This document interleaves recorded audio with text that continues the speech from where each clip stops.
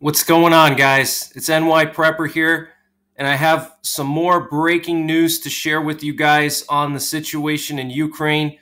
We have some video footage here of Russian anti-aircraft missile systems being deployed to Crimea, and this is the 9K-33 OSA. All right, this is a highly mobile, low-altitude, short-range tactical surface-to-air missile system that was developed in the Soviet Union in the 1960s. Okay, so again, this is the 9K-33 OSA. It was developed in the 1960s by the Soviet Union. It's designed to be very mobile, so they can move this thing around. And it's also designed for low altitude and short range applications.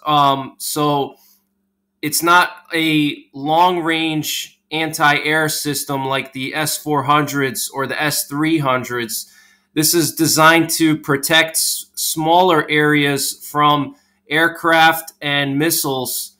And specifically, it's designed to protect against jets and helicopters and lower flying aircraft. Okay, so I want to just show you guys. I wanted to show you guys this video, but I want to share some of the stats about this missile system here.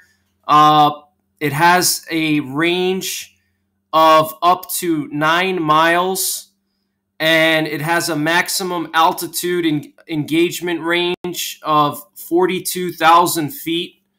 So it can engage targets up to 42,000 feet in altitude and 9 miles away. All right. And the missiles on board that they use, the interceptor missiles, can travel at a speed of Mach 3. Okay. So it's 3 times the speed of sound. And we know that most Western fighter planes don't go above the speed of sound, or just barely go above the speed of sound. And these missiles go 3 times the speed of sound. So this is just your basic anti-aircraft surface-to-air missile system designed to shoot down jets and helicopters and attack aircraft.